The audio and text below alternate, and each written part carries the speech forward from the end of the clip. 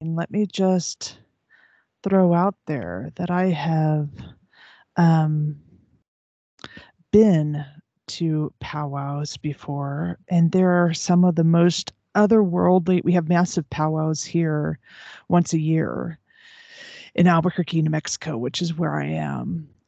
We have 21 pueblos and the Navajo Nation, who are part of our state. And so we hold powwows, and they are the most otherworldly, awesome experience. Just kind of a grounding place to be. So I highly encourage you to go to the powwow if you have the ability to. Okay, so we're going to do, so that was my little plug for that.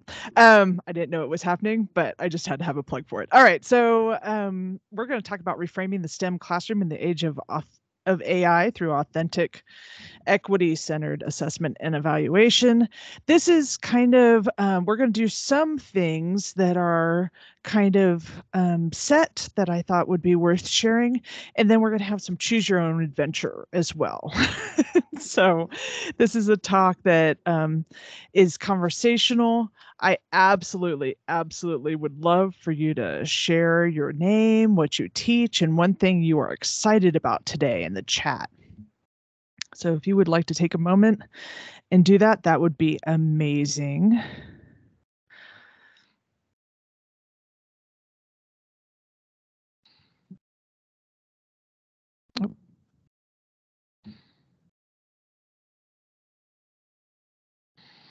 And I can't actually see the chat at all.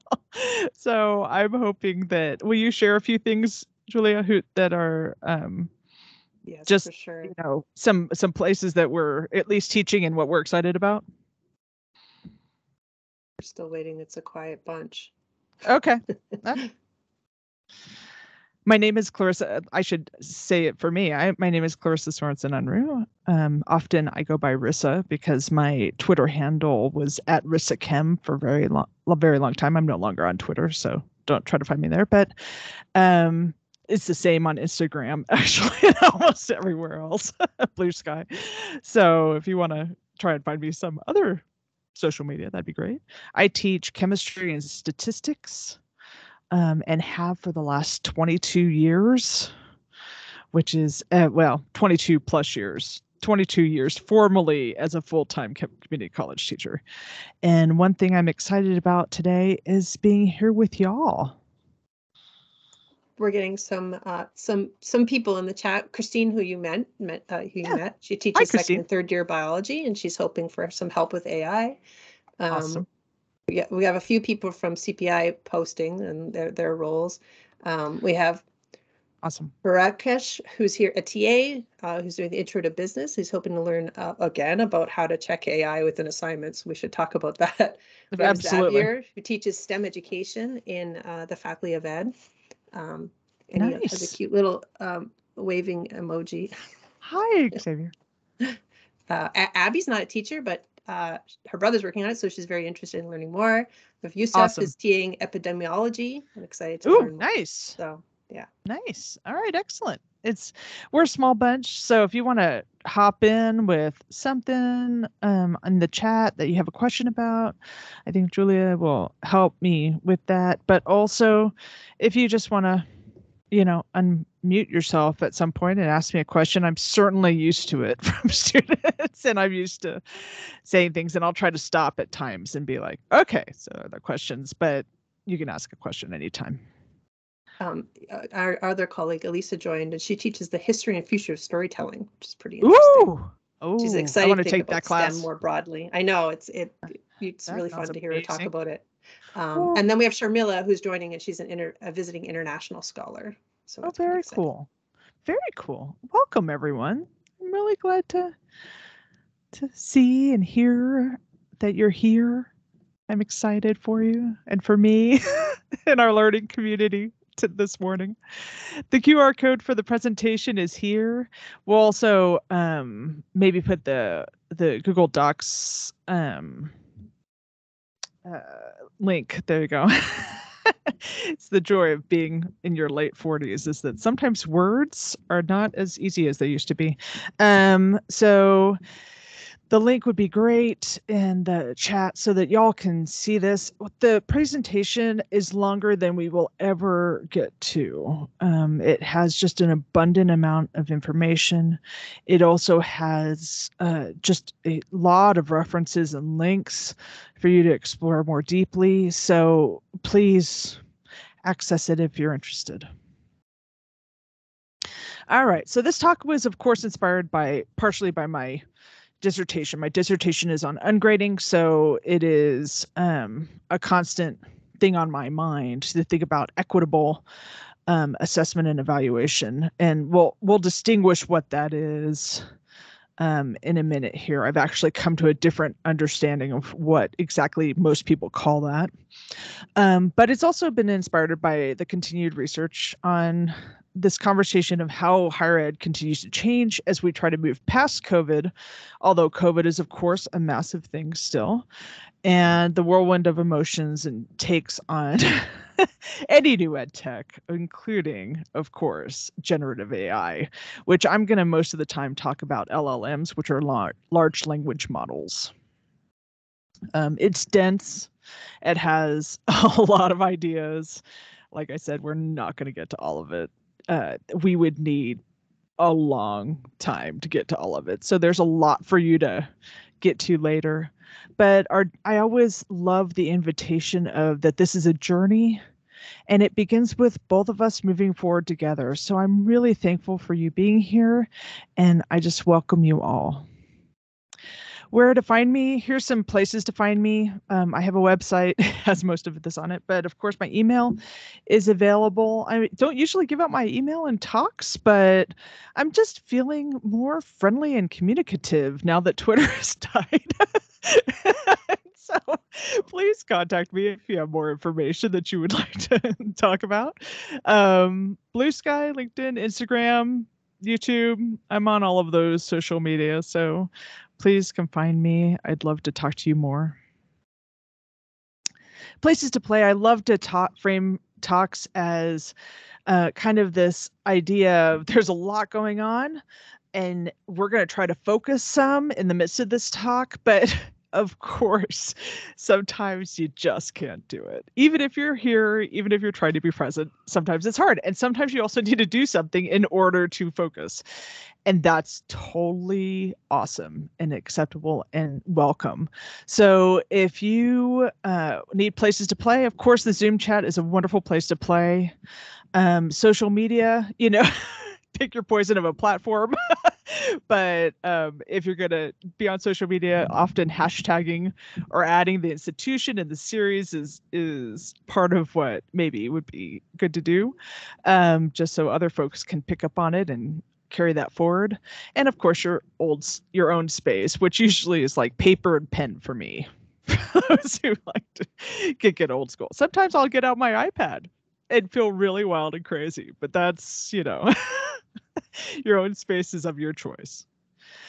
All right, let's begin by checking in. We're going to go through the chat again. In the chat, I would love for you to put two words out of all of these words, or a word that's not on here. We're just giving you choices.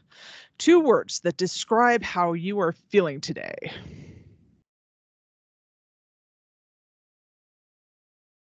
And this is a ridiculously large amount of words, but it kind of goes from the, because we're all scientists or scientists in by proxy, we're interested in science. This is an x-axis versus y-axis kind of thing, and y-axis is energy, and pleasantness is the x-axis. So. Matt they can be upbeat and content. Oh, nice. And they can be contradictory terms too, right? Like, you don't have to just pick out of the greens or the yellows. We got some optimistic and happy, hopeful and grateful, reflective and restless, optimistic and stressed. I feel Christine on that one. Yeah. Natalie's content and reflective. Jen is restless and focused. Nice. It's like holding those in tension. That's good. Yeah. I like it. I like it very much. And that's how moods are, right? I mean, feelings can be in tension at the same time, which is awesome. I'm feeling hopeful. I hope that y'all will get at least one thing out of this presentation that you feel like you can take forward. And I also feel thoughtful and thankful. I'm going to do that's three technically. Yes, I can count. I'm a statistician in my free time. Although sometimes my wife would debate me on that. But I think those are held together for the moment for me. And let's give ourselves a pat on the back. One of the things that I've realized in terms of COVID is that we just are not spending a lot of time being really thoughtful about what we've accomplished. And over the last 4 years, yes, it's been 4 years since 2020, we have accomplished just a tremendous amount. We have pivoted, we've modified, we've created, we've endured, we've survived. And we have done all of these things in the midst of one of the largest pivotal moments in higher ed that has existed. And so let's just take a minute to congratulate ourselves on a lot of work and a job well done. Yay. And recognize that we are also exhausted and our students are exhausted. And so one of the things that we, at least at CNM, are seeing is that we're starting to see the traumatic stress start to be released in our students, and there's some real repercussions that are coming from that. And so we're exhausted, and we can recognize that and be okay with that. So while I'm going to talk today, and we're going to talk today about equity-minded assessment and evaluation and generative AI, if you're not ready for this discussion, the link is, you already have the link. And we can send them out in other ways too if needed. And you can refer to them later if now's really not the right time. Okay, if now is the right time though, if you're feeling really good about it, let's focus. This is a beautiful New Mexico sunset. We're going to take 2 deep breaths just to kind of be like, okay, let's center ourselves. Okay, first deep breath.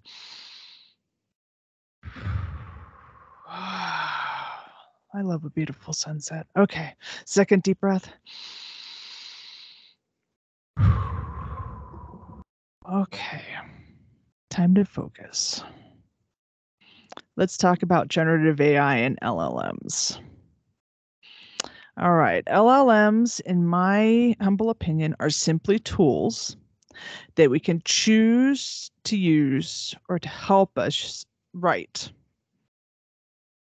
In my thoughts, I came up with some pros and cons. There are other pros and cons than these. This is not a comprehensive list, but it is a beginning, right? The use of LLMs continues to grow. It's not as exponential as it was at the beginning of 2023, but it certainly is still happening. And learning to prompt LLMs effectively and clearly is quickly becoming a critical skill in our world, okay? And if you're like, well, I'm not really at the place of prompting LLMs, well, students are. And often those prompts are similar to the search terms that we use in Google and such. And so we're just putting them into sentences or questions or something along those lines. And so learning to really do this well, I think, is becoming a skill that either is critical now or will be critical on the horizon. Also, learning how to edit and reframe the output is becoming a fundamental skill that we're starting to see. It doesn't give us brilliance,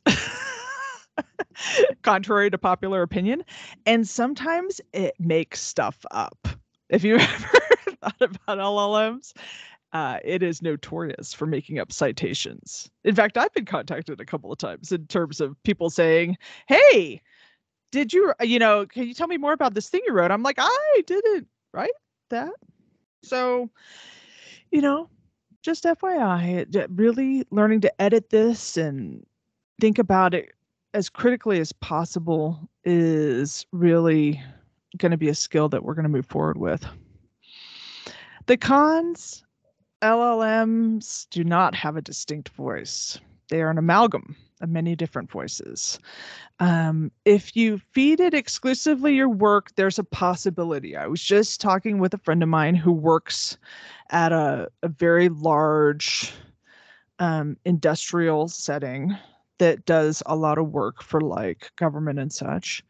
And he was saying that with the help of specific coding for him and feeding it exclusively his writing, which would take a lot, right? This is the very specialty-oriented thing. He's written tens of thousands of pages and has, a lot of work. He actually has a ChatGPT version that can spit out something very close to what he would have spit out in terms of writing down a white paper or something along those lines. That's a really exclusive thing at the moment, but I think we're going to see more of that as we go on. The distinction of the voice, which takes a fair amount of knowing your own voice to begin with. So there's still a fair amount of learning curve that it takes to get to the place of writing something in a way that the LLM can start to mimic. They may or may not be trained on ethical or reasonable data sets. This is machine learning at its best, y'all. So these are data sets that it's being trained on. Those ethical or reasonable data sets are not always given. There's a huge number of fantastic ethicists. I have only listed actually amazing Black women here who are ethicists, but there are several others who are just doing amazing work. And so, look to their work to start to say, okay, are these reasonable or not? For Timnit and Joy, I actually linked the institutes that they have started. So those are institutes that have larger than just them working on these things together. And so you might take a look at those if you're interested in more information about that. And of course, the upkeep and use of the LLMs exacts a toll from the environment and from people. The environment, to cool the computers that are running the machine learning, that's just a huge amount of water usage. And so, you might look into the social justice points of that. Julia said that Brenna went into this as well. So I know that she has some really interesting points about this. Brenna and Anne-Marie have a lot of thoughts about the environmental impact of LLMs. And also the people impact. Refugees are literally being paid peanuts to clean the machine learning data sets. So, and the output. So I would look into that as well as you're considering, and definitely help apprise our students that this is not just an amazing thing that just came out of nowhere. But the use of LLMs in the classroom, we can, of course, we'll talk a little bit more about how we could use LLMs like ChatGPT to generate content for our students to curate or evaluate, and why we would want to do that. If students are allowed to use LLMs in your classes, they should at least be citing their usage of that LLM, right? They should be saying something a lot, and that doesn't have to be a formal citation. It just needs to be, hey, I'm using this to enhance my own language. And detectors don't work at all most of the time. So half of the time, what we've seen with AI detectors is about half, they are prone to type 1 and type 2 error in statistics. So half the time they detect, at least half of the time, they detect AI usage when there hasn't been any. And the other half of the time or more, they detect no AI usage when there has been. So please don't use these. They are not helpful. The best way to detect AI probably usage at this point is to ask students to work and rework their whatever you're requiring of them, their papers, what have you, which is actually part of the learning of writing, right? To take that, whatever they're going to turn in, and give feedback on it and redo it and redo it and redo it. And once you know their voice, if they give you something that's really different, then you're like, hey, this is really different. Let's have a conversation about this, as opposed to just being like, I think that you have used an AI detector. But that's my, I know that there are constraints on that. Certainly with large classes, there are constraints on that. But it's definitely something that I would clearly think about and be reflective about before you start accusing students that they've used AI. All right. And yeah, there's a cartoon for you to enjoy. All right, so here is our menu for today. We are actually going to be going to different things. I'm going to do the framing, assessment, and evaluation because I really like that part. That's kind of new and important to me, and I think it's kind of the heart of the talk. But then we'll start choosing what we want to go to next. And our choices are emancipatory pedagogies, belonging, cognitive biases, intersectionality, rigor and trust, COVID and STS. STS is a word that means secondary, or is an acronym for secondary traumatic stress, and active learning. And then there are also, just because, why stop there? There are extra slides at the end of the slide presentation and references that we won't even get to, that aren't even options. So if you are looking through the presentation, go to the end at some point. All right, framing, assessment, and evaluation. Here's the heart of what I'm talking about today. I always love to start with a quote that really encapsulates kind of where I am pedagogically. And bell hooks, this quote from Teaching to Transgress, has been probably one of the quotes that I go back to over and over and over again. So I'm going to read it aloud, even though I know you know how to read, because it just is so poignant to me. The classroom remains the most radical space of possibility in the academy, urging all of us to open our minds and hearts so that we can know beyond the boundaries of what is acceptable, so that we can think and rethink, so that we can create new visions. Gosh, I love that. We have a role in the creation of new possibility, and that is, and it can be a radical space for us. And so that is just, I have to keep that in mind every time I talk about anything, including in the classroom. All right, let's start with how humans learn, because it's actually very close to how machines learn as well.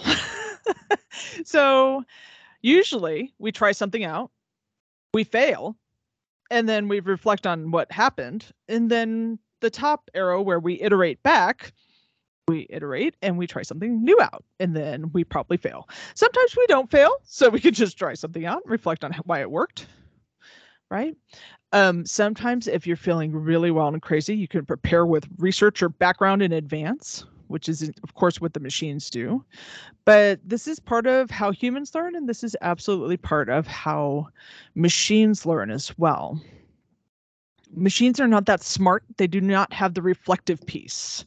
They have kind of built an algorithm to iterate. So the reflection is done for them in many ways. And guess who does that? Humans. And so you build that into the code, right? So just to make sure we don't have, just to make sure we're all on the same page, AI is not smart. Really not smart. Machine learning is not smart.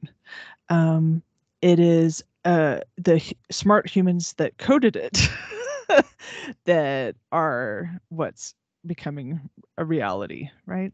So we do not have Jarvis. We're never going to have probably Jarvis, at least in our lifetimes. And so, keep that in mind when you're thinking about what AI can and cannot do. In terms of framing assessment, I've started to realize that while I really like making a distinction between assessment and evaluation, as two separate things.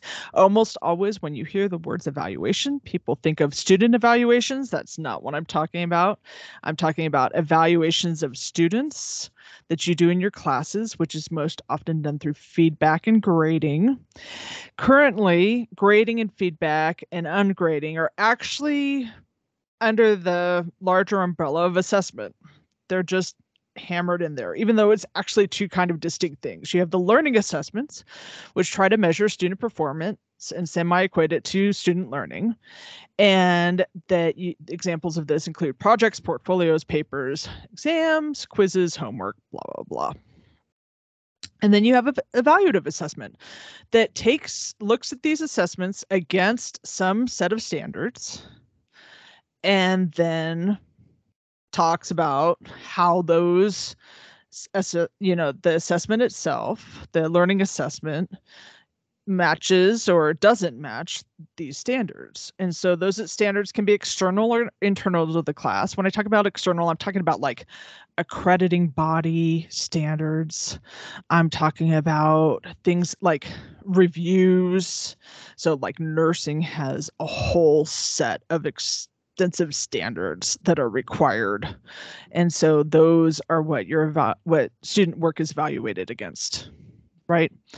They can also be internal to the class. So just remembering that we do have this power and we often do it without thinking. Internal standards often are personal instructor standards, but they could also be personal student standards. So students come up with their own standards that they would like to be evaluated against, or standards that the class voted on. If you want to go full participant democracy here, you could say, okay, we're going to have standards that you yourself have for your own learning journey. We're going to have standards for the entire class. And then there are some external standards that either the department sets or whomever sets, this accrediting body sets or whatever, that I have to evaluate you against. And this is what they are. And this is how I'm going to evaluate you against those standards. Okay, your work. Examples of evaluative assessments include grading, ungrading, feedback, peer assessment, so on and so forth. Just a note here, of course, all assessment can be formative or summative, right? So we've seen that increases in formative assessment have been repeatedly correlated with increases in longitudinal learning. And there are several articles. Black and William did just a lot more articles than these two. And chapters and books, but these are two ones to get started with if you're interested in that. And we know that as well. Formative grading would be things like your exams grading, although that could be also summative if they're high stakes exams, grading on homework, grading on projects, so on and so forth. Where a summative evaluative assessments would be something like your final grade. Categories of assessment for me include kind of big ideas here, right? We can kind of put assessment into creation-oriented assessment. And this is almost, when I think about this, I'm almost always thinking about learning assessments. So things that we're doing in the class to kind of measure learning or at least performance at that moment. So creation, right? Students generate original content. Curation, they take all kinds of things throughout the semester and evaluate content that's already made either by them or others. And they add transitions, continuity, whatever, and put it together in innovative ways. So things like portfolios, projects, concept maps are all curation-based ideas. But like I always like to think in curation that there has to be some kind of reflective aspect to it. When you go to a museum, you just don't see the paintings on the wall. If you go to a painting museum, or sculptures, or whatever it is that's in the museum, cars, I don't know, whatever. You also see some kind of lovely placard that the museum employees have gotten together that, gives some background and why this one is particularly important and the impact that painting, sculpture, whatever, made on the world, right? So I like to think of curation as like some background as to why you picked this particular thing, and then what impact it made on your learning. Why is it part of this larger thing that we're putting together? And then there's evaluation, right? Students take something that's already been generated and figure out how to make it work for their assignment. One of the things that is really important in the evaluation piece is that often evaluation is one of the most important aspects of what we do when folks get to industry or something along those lines, right? In writing, we certainly have to be able to evaluate what has been written and see if it kind of matches what was proposed, or what the point, whatever the point or prompt was. And that's also true for things like coding, right? Often in computer science, I just went through a whole moment with the computer science department at the University of New Mexico. We did their ABET accreditation, came out awesome. And I actually really enjoyed it. ABET accreditation, which I think I might be one of the only people in the world who really enjoys ABET accreditation, but I did. And one of the things that I was talking about with them was that often their assignments are about creating code. But when they get into the jobs that they're going to go into, almost always it's about seeing the legacy code, figuring out whether that works or not, still generating perhaps some code in the midst to kind of make it do something new.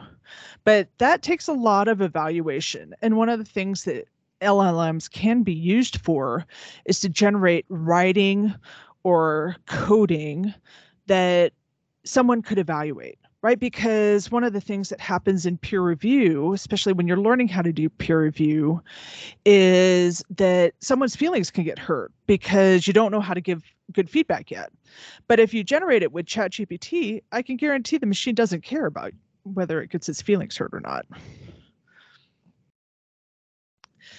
In terms of putting together all of what I consider evaluative assessment, this is just kind of a snapshot of what all of the different kinds of evaluative assessment that I've seen over the years look like.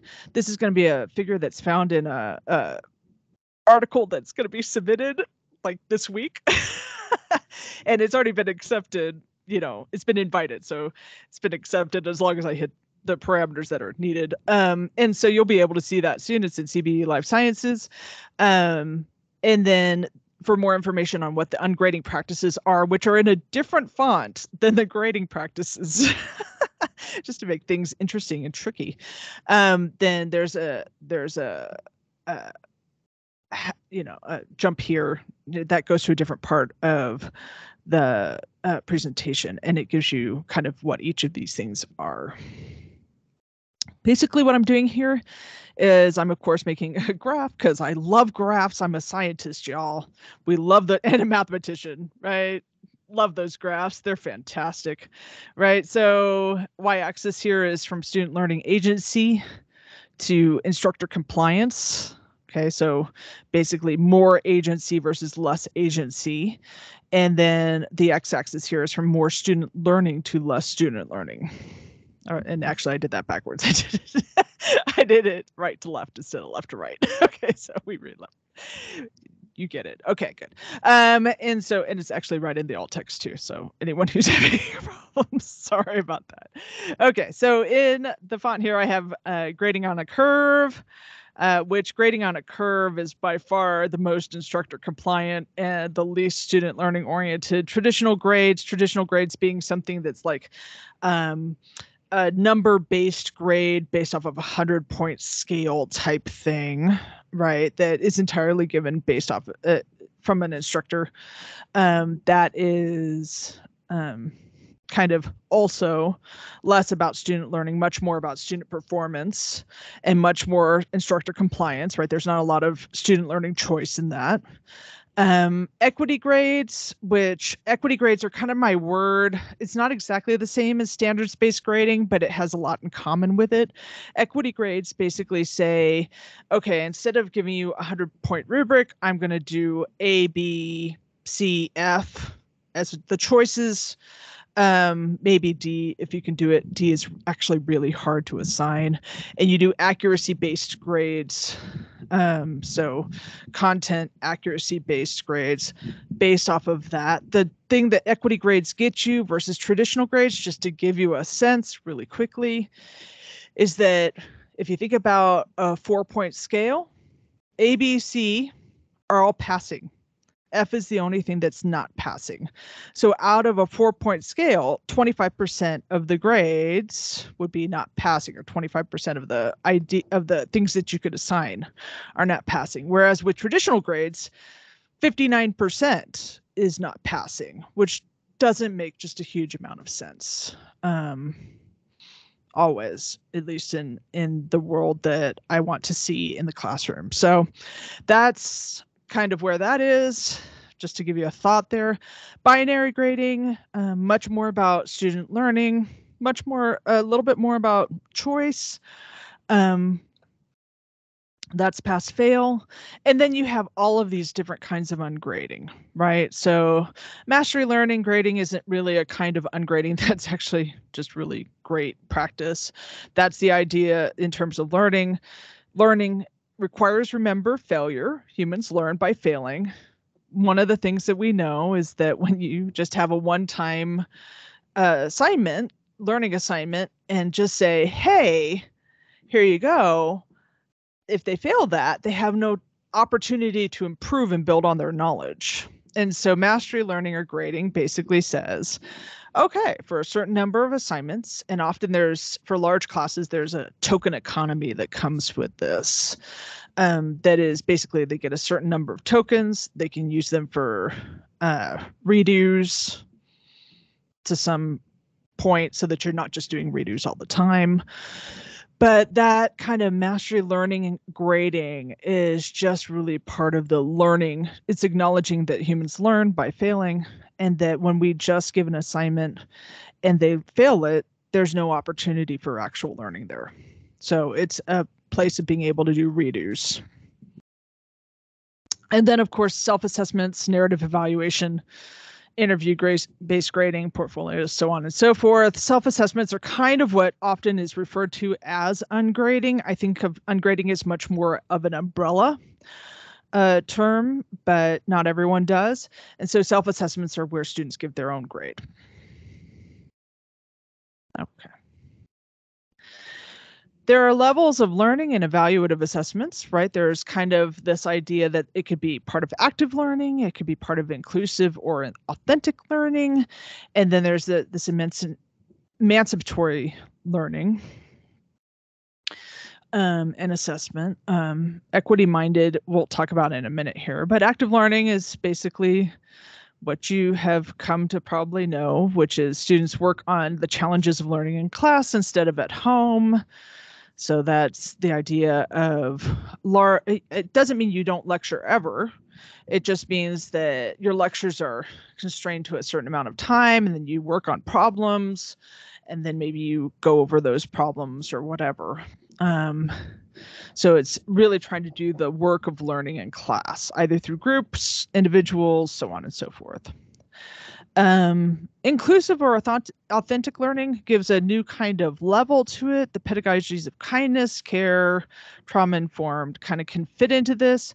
Inclusive learning is actually kind of this term, an inclusive classroom, is a term that has come to be so broad that it sometimes doesn't mean anything.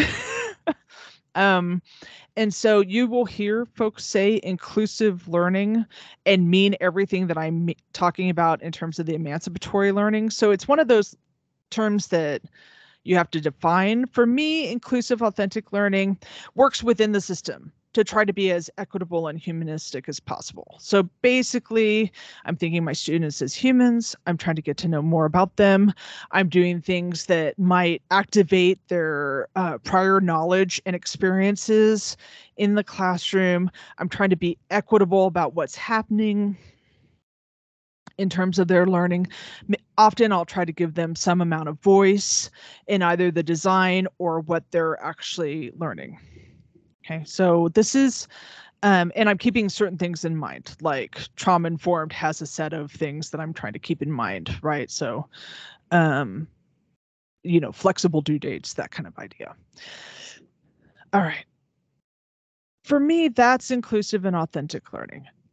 I think equity-minded, which is starting to get towards emancipatory,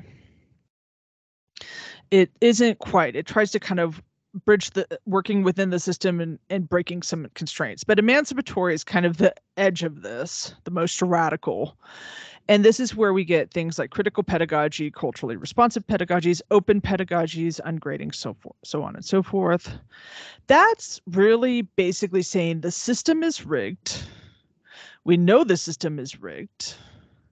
And so I'm going to break the constraints of that system as much as possible to benefit my learners. So that is trying to dismantle parts of the system, not trying to work within it, trying to dismantle parts of the system to say, this is a system that cannot ever be fully equitable to all peoples. Because it was based off of, really, truly, I hate to say this out loud, but I'm going to say it anyway. It was based on a white supremacist model. There it is. That benefited males mainly. Because, as we know from eugenics basically was the idea that we're going to make we can say this for scientists, right? We're going to make a human standard because there's no standards in when we measure humans. So I'm going to make a human the standard. And that human standard was a white dude who was like 5'8" or 5'9", who was not Jewish, right? And then I'm going to measure everyone else against that person. And that's how we got eugenics, and that's how we got a lot of the systems of today. So unfortunately, this is kind of the radical edge.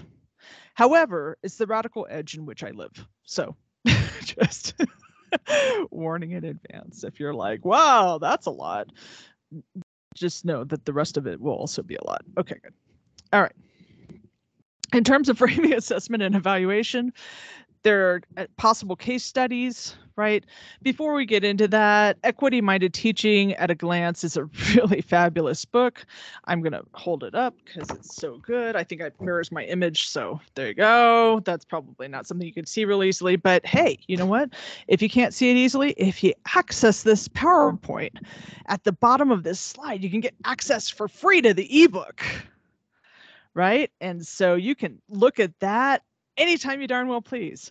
They're starting to do the emancipatory thing through the critical reflection. One of the things we see in emancipatory pedagogies over and over again is this idea that you have to be critically reflective about what you're doing in the classroom. It's not just with a mind of like, did this work? Did this not work? Was this right? It's also saying, hey, was this equitable? Was this really honoring the voices who are here, or did I really just honor the voices of people who spoke up, or the folks who were white, or whatever? So it's trying to design for equity. It has inclusive day-to-day teaching. There are key themes, right? The holistic support for faculty and student well-being is one of them, and we'll talk about that at some point here, maybe, if we get to intersectionality. There's authentic relationships. There's an honoring of the culture, traditions, what have you, socio-historical knowledge of the groups that are everyone who's in your classroom. Attention to context and advocacy for change. Right. So it really gets close to emancipatory pedagogies, and it probably is fairly synonymous with it. I think was the intention of Brian Dewsbury and May Zaman and Flower Darby and Isis Artsy Vega. But I think they never explicitly say, hey, we're going to break the system. And so that's why I make a distinction.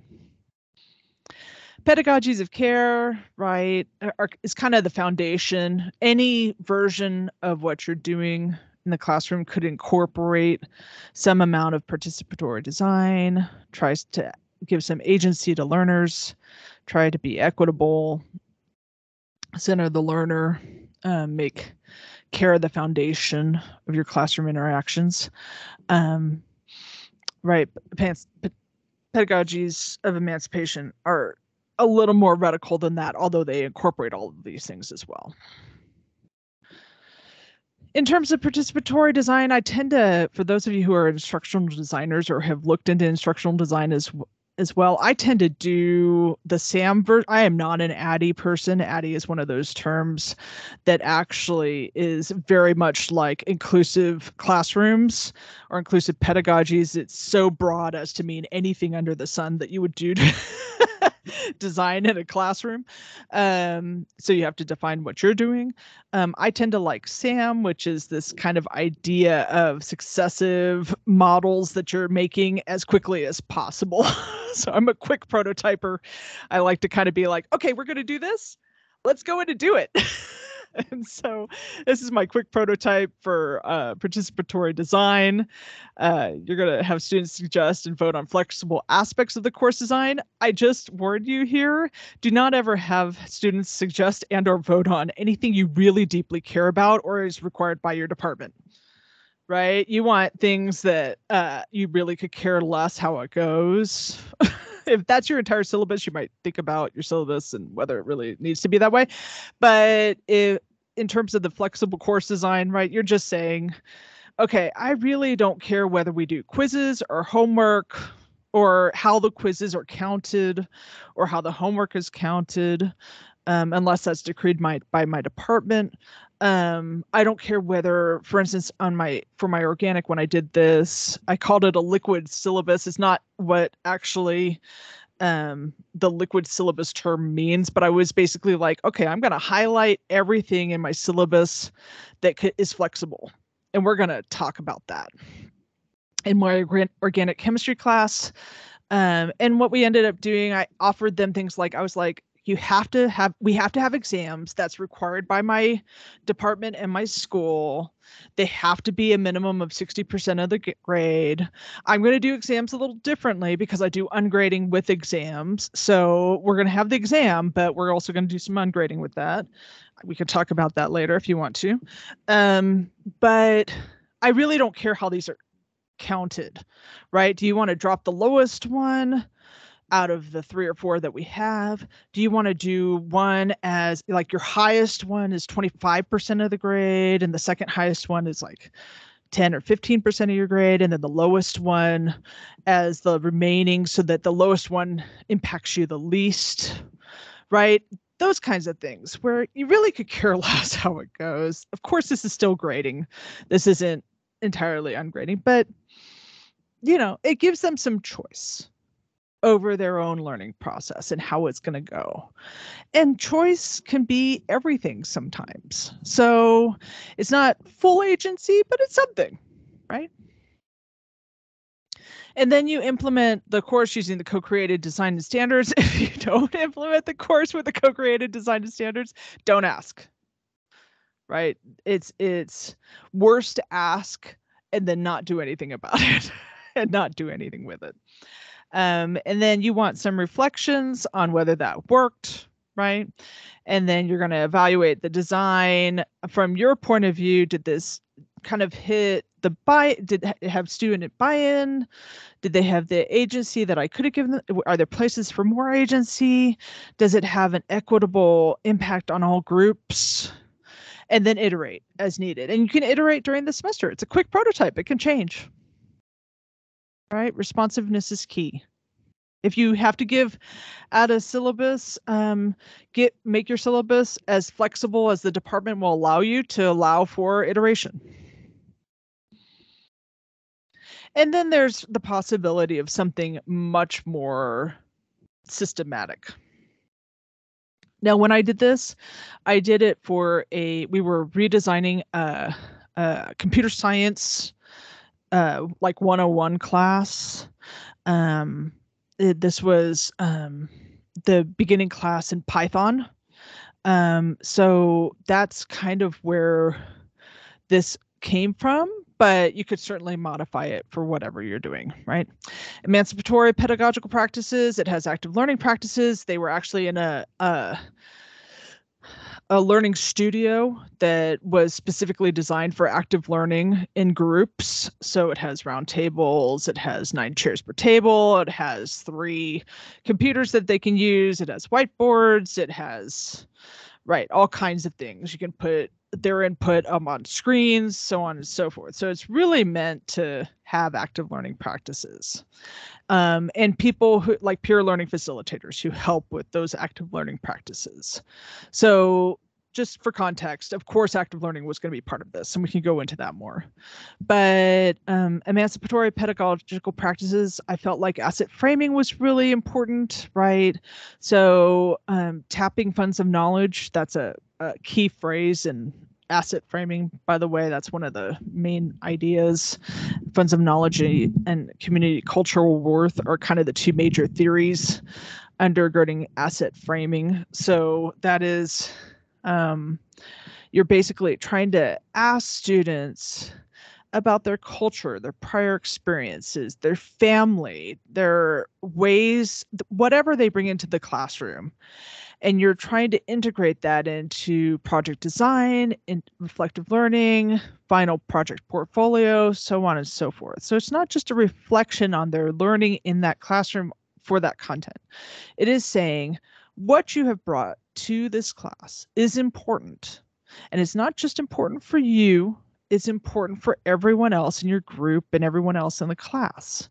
And so let's really explore that. Okay. And for those of you who are like, they don't bring anything to science, we in STEM are really bad at asset framing. STEM is one of the least asset framed groups of fields that is out there, because we tend to come in with this idea of either everything you learned was wrong, or you're blank, at best, you're a blank slate that I'm going to write some number of things upon, without acknowledging that, like, for instance, for chemistry, if they've cooked their whole lives as students, that is actually important knowledge for them to have, because often if you have cooked, if you've done culinary school, if you've bartended, you actually do much better in lab, because you have a sense of measurement, you have a sense of glassware, you have a sense of, like, oh, sometimes we just need a pinch, and we're going to say use 2 milliliters, but what we really mean is a pinch, right? Of this stuff. So, or 2 milligrams or whatever it is.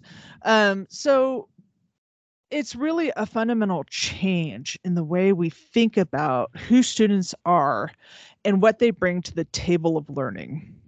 And I sometimes screw up asset framing over and over and over again. And I'm like, I am learning. This is a failure proposition sometimes. But, you're doing the best you can. Authentic assessments and ungrading, right? So peer review of projects, portfolio curation, collaborative evaluation for the final grade. Collaborative evaluation, I feel like, is the heart of ungrading. It's saying, I'm not just going to give you a grade based off of everything I know. I'm going to integrate the learner into this conversation, because their perception of what the standards were and my perception of the standards that I'm holding their work against may be different. And then self-review checkpoints throughout the course. Critical reflective learning, right? So learning journals, documenting how you're learning and what you're using, and like, what resources am I using, what seems to be very helpful, what doesn't, what could I do that would be different that might be helpful as well. And then trauma-informed pedagogical practices like feedback mechanisms, so that students have as much agency as possible, and to maintain the participatory design, mastery learning. This was a 90-person class. Actually, it was a 120-person class. So they absolutely were going to implement the token economy. They gave every student like 3 or 4 tokens to begin with. and then they could earn more throughout the class if they were doing feedback or doing all kinds of other things. Tokens basically are like, I want to do what tokens mean is that the student gets this token, they give you the token when they want to do a redo. The token counts as any explanation of why they need to redo that. Right? So they don't need to lay out why they're giving you the token, what the reasoning behind the token is. They just have a token, they're giving it to you, they're using it, they get a redo. Okay, so that's kind of the idea. Low stress collaborative learning environment, that was the tables and what have you. And then suggested due dates with some flexible late policy. The flexible late policy, you want to make that happen. Sometimes you can't, if you're integrating peer review, you kind of need them to have done something by the date that you do the peer review. If they haven't, then that becomes problematic for the peer review. So give yourself, I wrote a paper recently on how our acknowledgement of students as whole persons sometimes comes into conflict with our own understanding of ourselves as a whole person. So give yourself some space to do what you need to do as well, while trying to see folks as whole persons. All right. Any questions on that part? I'm going to ask people to turn on the camera and ask the questions if they do have them. Oh, rock on. Yeah. I didn't know if you could see my camera the whole time. I was like nodding at you. Yeah, I did. It was very Okay, helpful. good. Thank you for the nodding. I love that. I was like, am I just nodding into the... Okay. No, you weren't just nodding it into the atmosphere, into the ether. Into the ether. And if you don't have any questions right now, totally fine. I'm just giving some room. I mean, that last slide was huge. It's like, yeah. Yeah. A lot of that I see in social science, but not so much in STEM. Especially things like peer review. How do you imagine that working in you do that in chemistry? Yeah, so peer review is absolutely critical for journal, right? So if you're going to do journal review, so if you have majors, you absolutely need to integrate peer review at some point. It's better to do it earlier. And if you have a cohort of students, this works beautifully, right? The first semester, you do maybe 1-2 peer reviews, kind of calibrate against something like ChatGPT, and just see if we all saw the same things or if we saw different things and how that looks, right? So you go through the process of actually everyone evaluates it, everyone looks at it, and we're not really reviewing each other's. And then, the next semester, you might just integrate in, like, let's start reviewing each other's.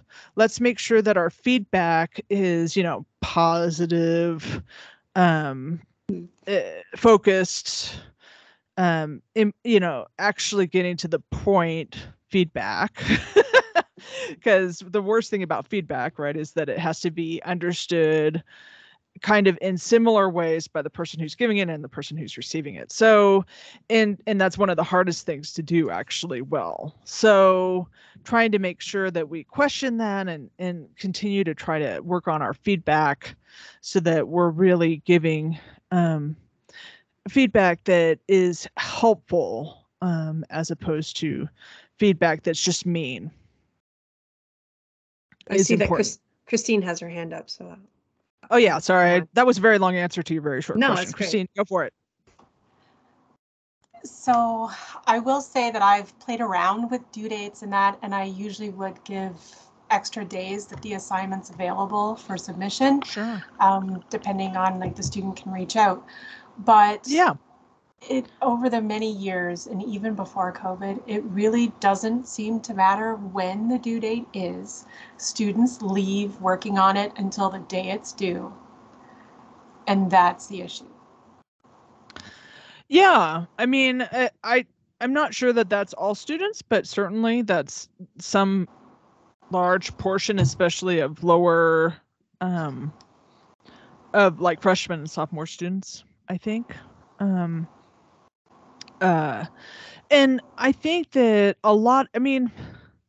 there are arguments that teaching is almost entirely communication and framing.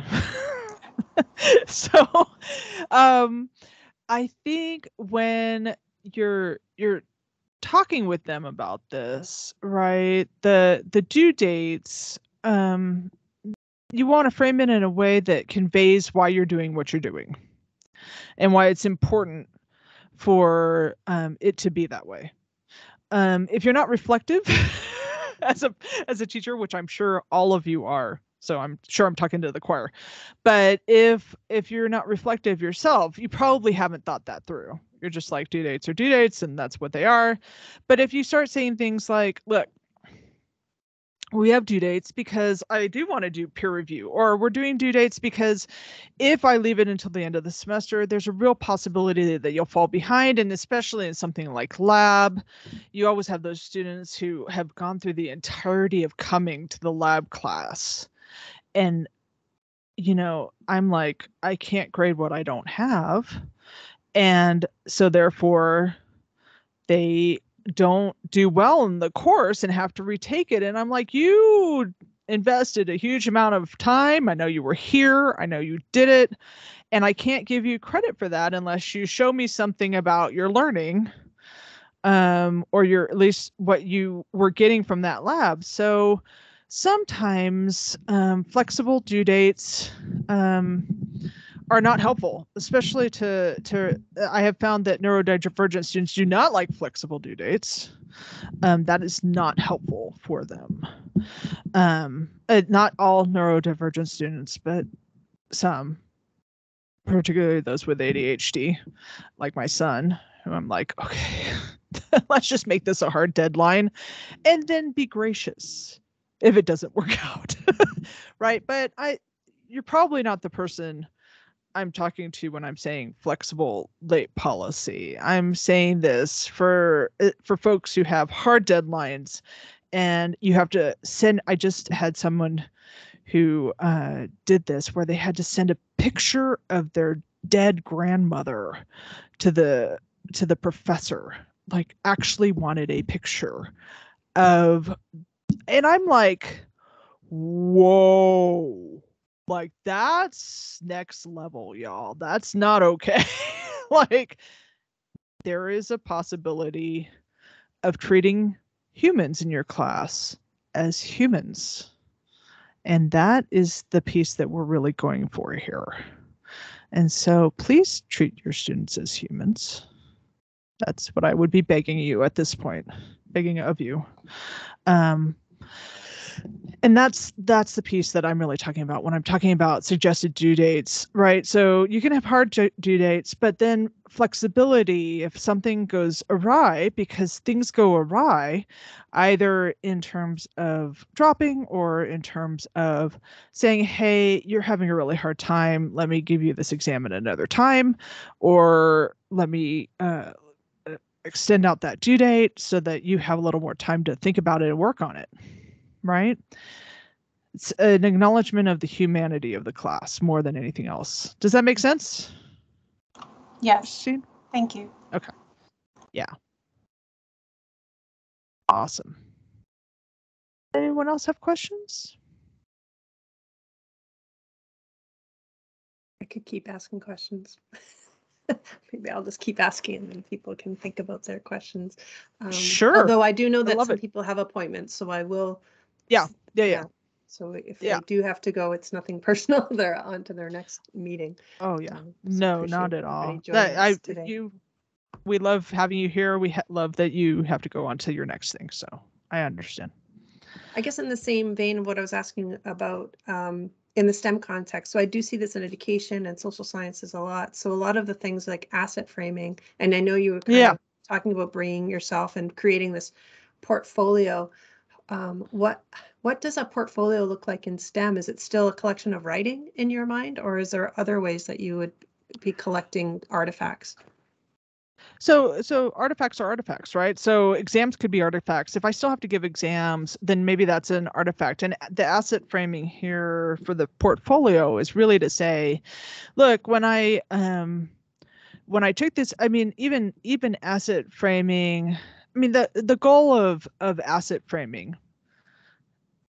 in large part is to build trust with students so that you can start to give feedback that is interpreted well, as opposed to is a personal attack, right? So, and it's also to really acknowledge that what you bring to the classroom is important.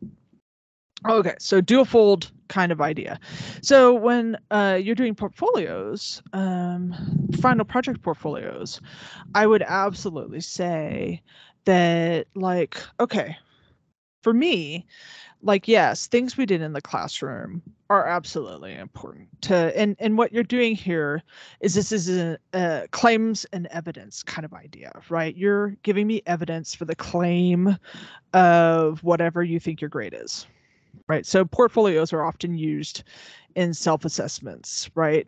If I'm going to give you a final grade and I have to do that because the university requires it, then you're going to come to the table with what you think you have as a grade, and I'm going to come to the table with what I think you have as a grade, and we're going to talk about our claims and back that up with evidence, right? So it's also a part of the scientific method to do this, to have a hypothesis and have evidence that really shows that you have thought through this and have evidence for it. Now, having said that, for a final project portfolio, I want to know multiple things at once. I want to have evidence from the class, right? You came to exams, you took exams, but do I exactly care what their performance on the exam was? Yes, ish, but I really care what they learned from it. Right? So if I don't actually have a redo system, then what I want them to do is I want them to go through and I want them to correct what they didn't know. I want them to think through why they didn't know it on the exam. I want them to really reflect on what they could have done for the next exam. And I want to see a progression of their learning, either inside class, which I would really love. That would be the easiest to work with. But also outside of class, right? Did you do progressive concept maps? Did you do for each chapter that really got much more detailed and connected with previous chapters? Do you have, some real reflections about what was going on during your semester that kept you from being able to do all of the things you wanted to do in class, and how that has impacted your learning? Right? I'm actually at this point far more interested in the learning that happens when we're not doing direct learning assessments, and the learning that happens in the curation of the portfolio, right? So what are the placards saying? That's what I want to know. Right? So in terms of asset framing, it for me, it reflects all of that, right? It's all of the reflective learning, it's all of the how did you do this? I often have people who are like, I learned how to cook better in your class, and I'm like, it was a general chemistry 1 class. Why? Well, the lab really taught me about measurement. I got myself a scale, I started to do these things. I want to know all about that too, right? Like, this is not just what happens in your classroom, it's about what happens in that semester for that student. That's great. I love that. That is one of our recommendations for connecting to personal experience, but it's great to have some examples in STEM that, because I'm more familiar with other areas. Xavier just had to go, like many other people might have to. Bye, Xavier. So he was just saying he will explore, and thank you for the presentation. Of course. Should we do another section? Well, I don't know. Let's see how the they're all a lot. Yeah, I don't think we have time actually, but okay. Look through the rest of the sections. They're all really but it's great that I think the slides have been shared in the chat, so people can explore all of those on their own time, and they can reach out because your email is on there. I know. They can email you. I'm actually doing, so the belonging section, I actually put at the very beginning of this section a different presentation. There's a much longer presentation because belonging is the thing that I'm doing this year. So, which is funny to say that. Sorry, I just realized how that song. I'm doing belonging. It's great. So I'm researching how to, so I have a fellowship this year, I have a full course release, and I'm researching how to increase belonging in the classroom particularly, and between peers and within the school, so on and so forth. It's a really hot topic. And there's a couple of really good books out there that are very thick with research, but Jeff Cohen's book, which has like several presentations in the larger presentation, like it's a lot of YouTube videos, some shorter, some longer, but this book is a really great book in terms of kind of piecing together a lot of the different belonging research that's out there for social psychologists. Now, having said that, the book spends a lot of time, and this is often happens with Stanford psychologists, I've noticed, spends a lot of time thinking that randomly controlled trials are just the most magnificent thing that ever existed. And that's not as true in humans as it is in medicine or so on and so forth. So, that's true, and it also is very much about evolutionary psychology. So just FYI, it has some lacking moments. Nothing is perfect, but it is very good on lots of levels. That's interesting. I can't wait to. Are you gonna? I guess you'll write about it when you. Yeah. I did the presentation, and I'm kind of presenting that to school meetings, and trying to get a sense. But one of the things that I'm seeing over and over and over again that we're doing is what was really helpful and insightful about it was the cognitive bias piece. Cognitive biases undermine and threaten belonging. And one of the most ubiquitous cognitive biases that we've seen, let me do this. And these are really amazing moments, is the fundamental attribution error. So this idea that Peanuts did it way back in the day, right? We assign something, behavioral something, or a moment that, something that was very context dependent and very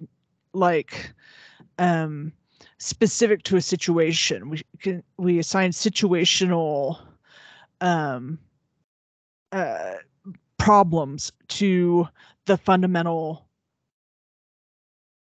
entity of who that person is, like the fundamental underlying essence of who that person is. So rather than assigning it to the situation they're in, and then we do everything situationally for ourselves. So like, for instance, I love this. Sally's late to class. She's lazy. And sometimes you're like, she's lazy and stupid, but you're late to class. It was just a bad morning, right? So that kind of idea, and we do it everywhere. This idea of the fundamental attribution error of where we're just saying,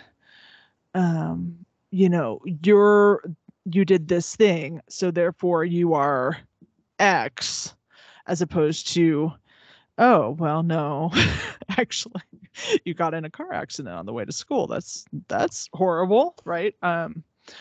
And so that kind of idea is, I think, one of the most powerful ideas of us starting to explore and really think about. Of course, cognitive biases you can't not do. They're the brain shortcuts to be able to live in the world we live in. And so the best you can do is realize that you might be doing that and be reflective about whether that actually fits or not. So Yeah, I just clicked on it. It's like a whole other. Yeah, it's 42 a whole 42 other slides. massive presentation. I do see my drawing is on slide. It is, because that's one of the ways to think about getting through. Yeah, I really liked that drawing. So, Embracing yeah, uncertainty. Yeah. embracing uncertainty. Well, I guess, yeah, other Abby says thank you, and she has to go to class. So I think we're, unless there's other people, giving you an opportunity to chime in, put on your camera and say hello at least.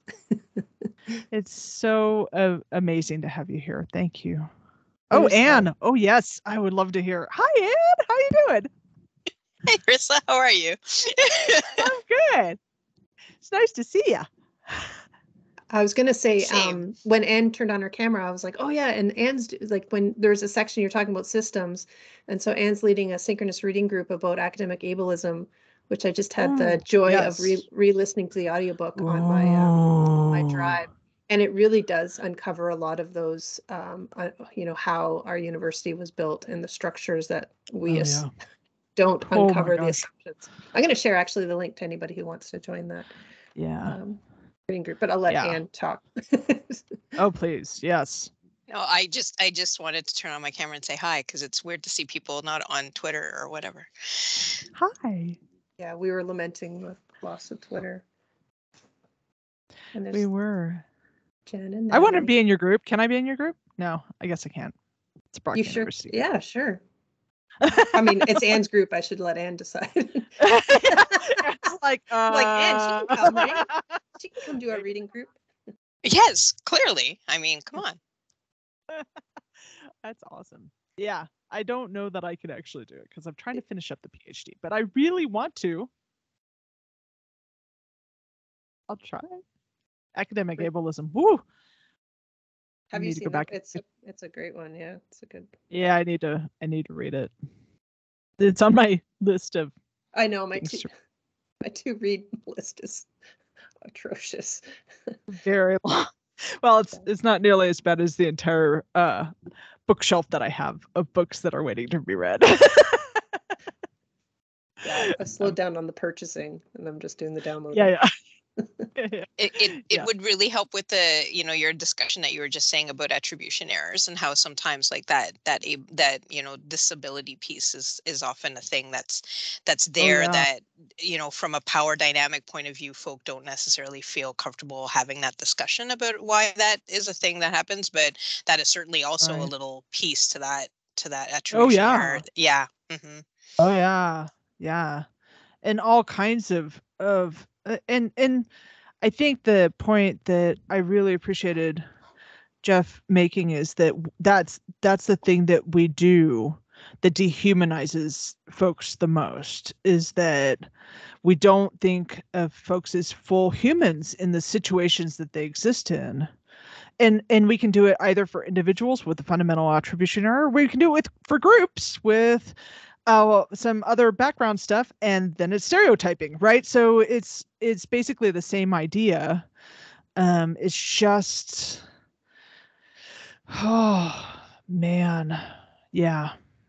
There's just a lot that goes into your brain automatically doing that without you thinking about it, and then going, no, wait, let me change that. And one of the things that he says is that, you know, changing a cognitive bias. He doesn't really go into changing a cognitive bias. It's basically like your brain is wired like this. That's how it is. And I'm like, no, you can change cognitive biases, but it takes a lot of time and a lot of effort, and sometimes really good PLNs who help you or therapy who help you. So thank you, Anne, for helping me. I feel like the big takeaway from your talk today is the power and strength in this reflection, and like pausing to think about why you think things, and then asking students to think about what did you learn, you know, like a lot of those metacognitive activities. Really been helpful. Yes, and the PLN really does help bring that out. That's, you know, giving that space to do that. For anybody who doesn't know what a PLN,